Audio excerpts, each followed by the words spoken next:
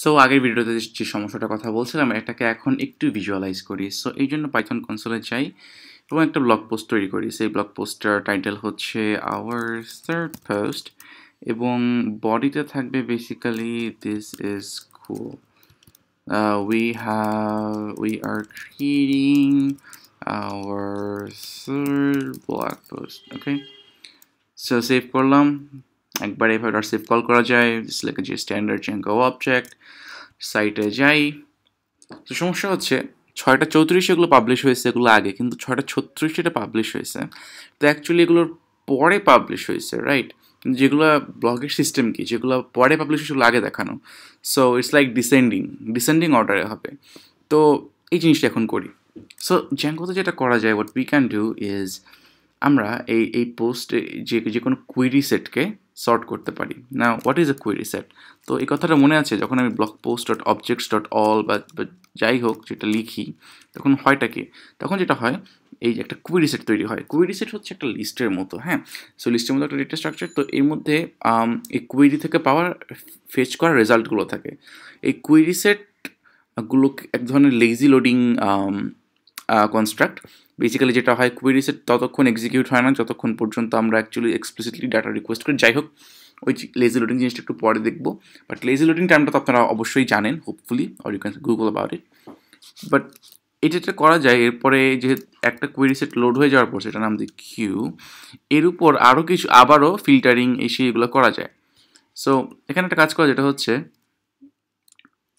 Q dot order by, আমাদের order by একটা function আছে। সো এটার ইউজটা দেখব। সো তার আগে একটা সমস্যা ফিক্স করে নিই, সেটা হচ্ছে এই ব্লগ পোস্টে সব জায়গায় ব্লগ পোস্ট অবজেক্ট দেখাচ্ছে। আমি চাচ্ছি এর বদলে যেন আমাকে টাইটেলটা দেখায়, তাহলে মানে অ্যাটলিস্ট অথবা আইডি গেস করা ইজি, রাইট? সো এখানে যাই, একটা ফাংশন ডিফাইন করি, Dave underscore rapper, sorry STR, add এটাকে রিটার্ন করবো হচ্ছে নিজের টাইটেলটাকে, right? Okay, that's done. So এটাকে রিলোড করি আর ব্লগ পোস্ট ইম্পোর্ট করে আবার দেখি কিউ। সো এবার অ্যাকচুয়ালি আমরা টাইটেলগুলো দেখতে পাচ্ছি অ্যান্ড সো এখন বোঝা যাবে অ্যাকচুয়ালি ঘটনা কী হচ্ছে। সো প্রথমে জ্যাঙ্গো ইজ অসাম, পরে উই আর লার্নিং জ্যাঙ্গো, পরে hour third post. So our third post actually প্রথমে আসার কথা হিসেবে, কারণ যেহেতু লেটেস্টগুলো আগে থাকবে। তো একটা কাজ করি, কিউ ডট অর্ডার বাই, এখানে আমরা লিখবো মাইনাস ক্রিয়েটেড অ্যাট। সো এখন বেসিক্যালি যেটা হয়েছে, সো আওয়ার থার্ড পোস্ট আগে আসছে, তারপরে এই দুইটা। সো ব্যাপারটা কী হইল, যখন যদি আমরা বলি কি অর্ডার বাই ক্রিয়েটেড অ্যাড, তখন অ্যাসেন্ডিং অর্ডারে সাজাচ্ছে ক্রিয়েটেড অ্যাডের ভ্যালু ইউজ করে। আর যখন মাইনাস ক্রিয়েটেড অ্যাড দিচ্ছি তখন ক্রিয়েটেড অ্যাডের ভ্যালু ইউজ করে ডিসেন্ডিং অর্ডারে সাজাচ্ছে। অ্যাসেন্ডিং অর্থ ছোটো থেকে বড় হওয়া, ডিসেন্ডিং অর্থ বড় থেকে ছোট হওয়া। সো বেসিক্যালি 6:36 থেকে 6:34 একটা ছোট টাইম, রাইট? Yes, right. যদি আমরা অ্যাবসোলুট জিরো একটা টাইম ধরি, ওর থেকে তো গোনা শুরু হয়েছে। So 36 second R 36 minute is greater than 34 minute. That make sense. So এই জন্য আমরা জাস্ট মাইনাস অ্যাড করলেই or yeah fine, you get the point. তো আমরা এখন গিয়ে ভিউটাকে চেঞ্জ করি।